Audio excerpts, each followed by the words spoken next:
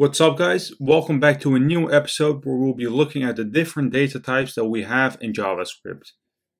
If you compare JavaScript to any other programming language such as Java or C#, which are static types, you can code all day long without encouraging any static types. A language with static types is called a static typed language, and there is also something called dynamic typed language. The difference is that with static typed languages, so Java and C#, you always have to define the data type first. So let's say that we are working with a string. We always need to set let string name equal to Dari. This is slightly different in JavaScript. If you run the compiler, you will see the variable and its value. And this can be done with something called typeof. So let me get rid of the string inside the name. That's console.log name. And let's also console.log something called typeof name. Let's save it. And you can see that the value is name and the type is a string. JavaScript provides two different data types to hold different types of values. You have 6 primitive values. The first one is a Boolean, which is either true or false. So let me add that, or false. You have null, which has no value. You have undefined, which is basically a defined variable but has no value. So a defined variable with no value. Let's say var. And you have a number. And I know that in other programming language there is a difference between an integer, decimal, and floating point, but JavaScript will automatically detect a number. You have a string, which is basically an array of characters. And there is a symbol. That's a unique value that's not equal to any other value. We also have non-primitive values, which are values that are mutable data types. So the value of an object can be changed after it gets created.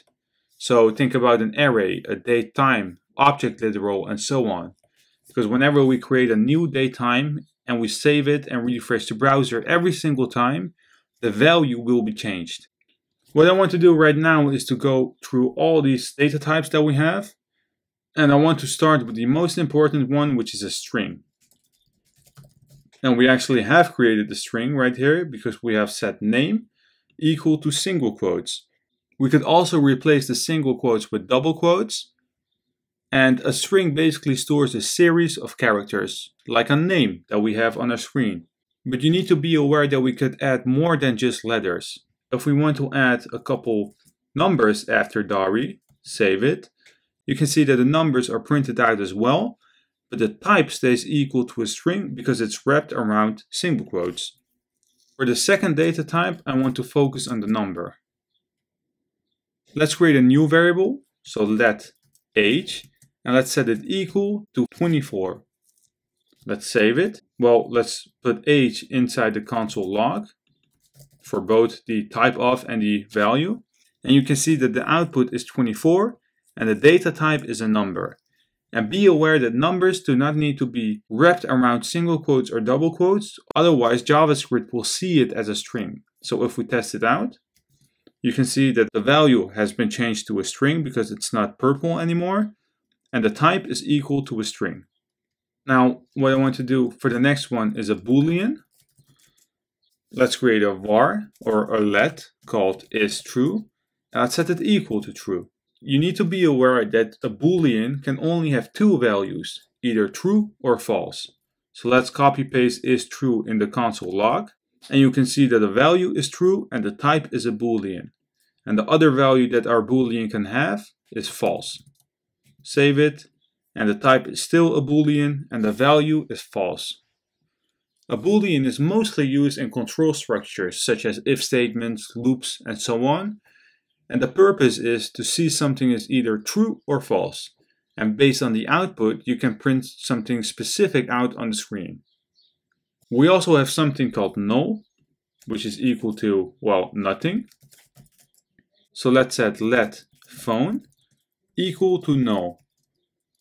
Let's change the console log of phone, save it, And you can see that a null always becomes an object. This is, well, a bug inside JavaScript. We also have an undefined data type, which is something you will probably use a lot, because you will basically create a let car and you just close it off with a semicolon.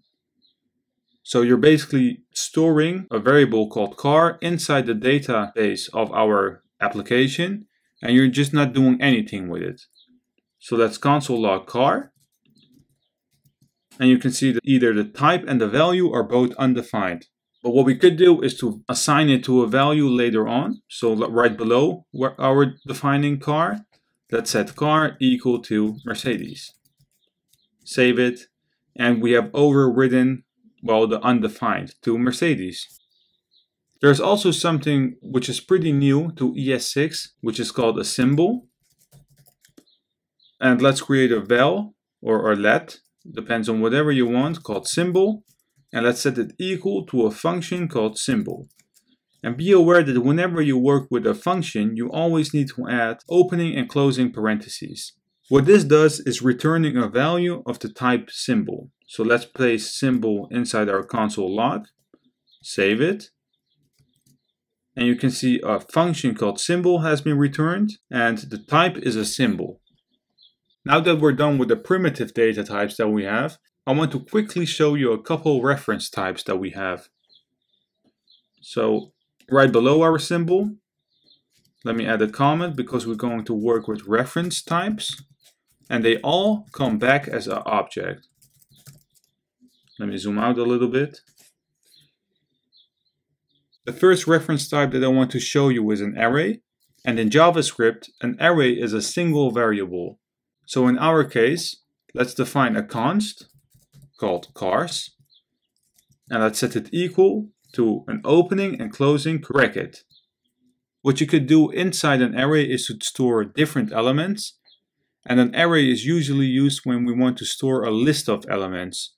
So, well, our name is cars, so let's say inside single quotes, the first car is a Volkswagen, the second one is an Audi, and the last one is a BMW. If we change our console log to a car, or well, to cars, you can see that we have an array of Volkswagen, Audi, and BMW, and the type is equal to an object. There's also another way how you could create an array, and that's by using the array function. So let's comment out our cars, and on the line below, let's define it one more time, so const cars, and we need to set it equal to the keyword new, space, capital A of array, followed by a set of parentheses. And inside the parentheses, we can add the same values. So let's say Volkswagen, comma, Audi, comma, and the last one is a BMW. If we save it, you can see that the output is exactly the same, but there are just two ways how you could define an array. We also have something called an object literal, which is a comma-separated list of name values, pairs wrapped in curly braces. Let's create a var called personal information, and let's set it equal to an opening and closing curly braces. Let's go inside our curly braces and let's hit enter. And what we could do right here is to add information to personal information. And what we could say is the city where we live in is colon, so a value, single quotes, Amsterdam, comma, and the state, colon, space, single quotes, is NH. If we change the console log to personal information of both console logs that we have, you can see that we created a list and the type is an object. And the last reference type that I want to show you is the date. And I will actually dedicate a full video later on date times and stuff. But for now, let's add a comment first called date. And let's create a new const called today. And let's set it equal to a function called new space date with capital D, set of parentheses, semicolon. If we change the console log to today, save it, you can see that the date time of today has been printed out on the screen and the type is equal to an object. This was it for this video about data types in JavaScript. I hope that I gave you a good overview of what data types there actually are in JavaScript. If you do enjoy my content and you want to see more, leave this video a thumbs up, and if you're new to this channel, please hit that subscribe button.